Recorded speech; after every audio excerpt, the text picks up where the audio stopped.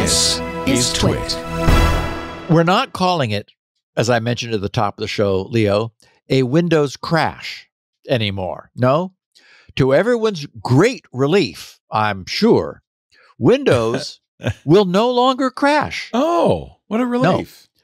However, Windows users may experience the occasional, what Microsoft is now officially calling an unexpected restart experience.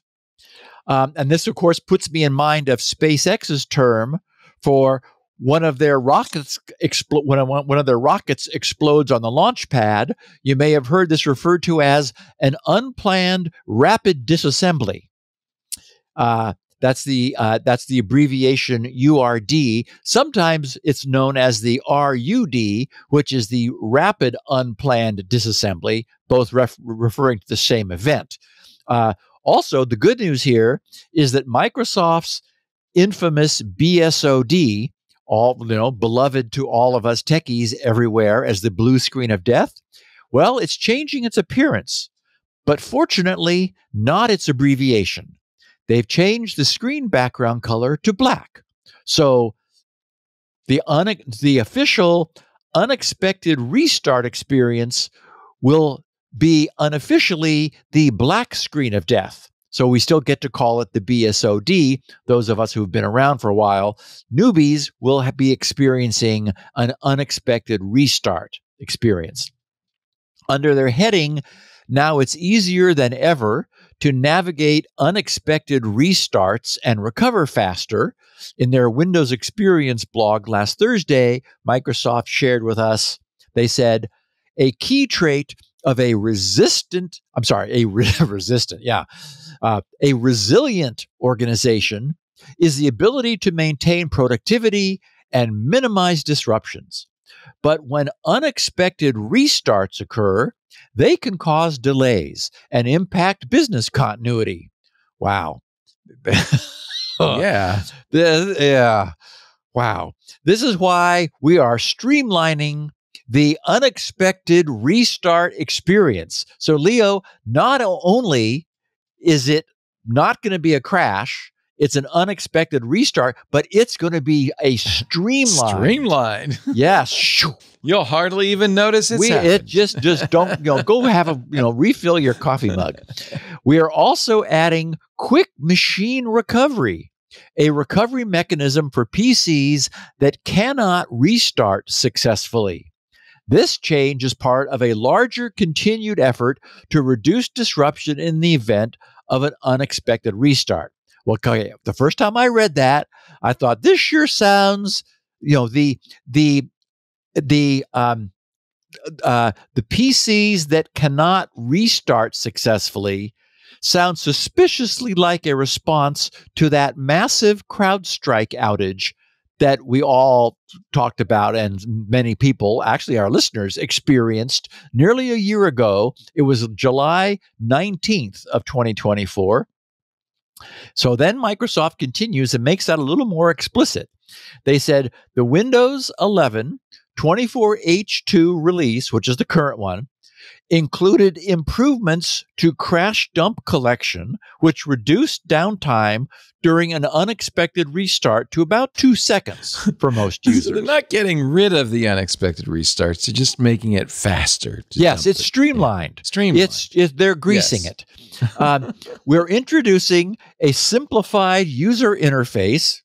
I saw it. It's a black screen with one line instead of a bunch of, all that hex that bothered people. Yeah. Like, what does that mean? Should I be writing this down somewhere? Exactly. Yeah. Yeah. That caused a great deal of angst. They said the updated UI improves readability. I guess they made the type larger and aligns better with Windows 11 design principles. Oh yeah, the type's definitely bigger, while preserving the technical information on the screen for when it's needed. Oh, the simplified UI for unexpected restarts. Well, apparently they've just removed the crash completely. They did a search and replace across the entire web, environment. It's now unexpected restarts will be available starting later this summer on all Windows 11 version 24H2 devices. Now, they get to the other part. In the case of consecutive unexpected restarts. Ooh. Devices can get stuck in the Windows recovery environment, impacting productivity and often requiring IT teams to spend significant time troubleshooting and restoring affected devices. Right. Last July 17th, anyone? This is where quick machine recovery, and that's just QMR for those of you who are keeping score with abbreviations, quick machine recovery can help.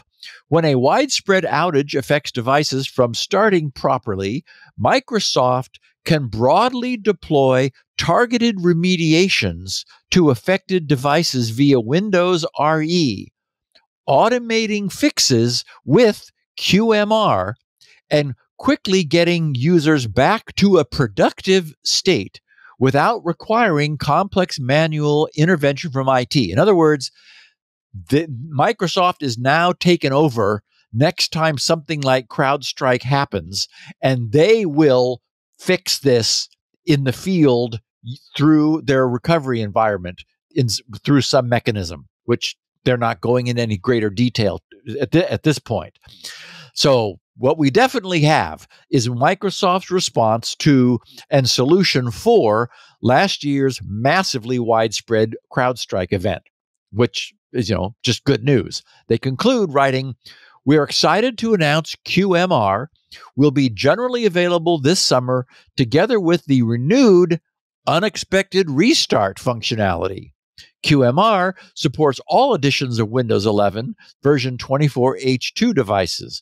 It's enabled by default for Windows 11 home devices. IT admins will be in full control and can enable it, and I would imagine should, by default for Windows 11 Pro and Enterprise.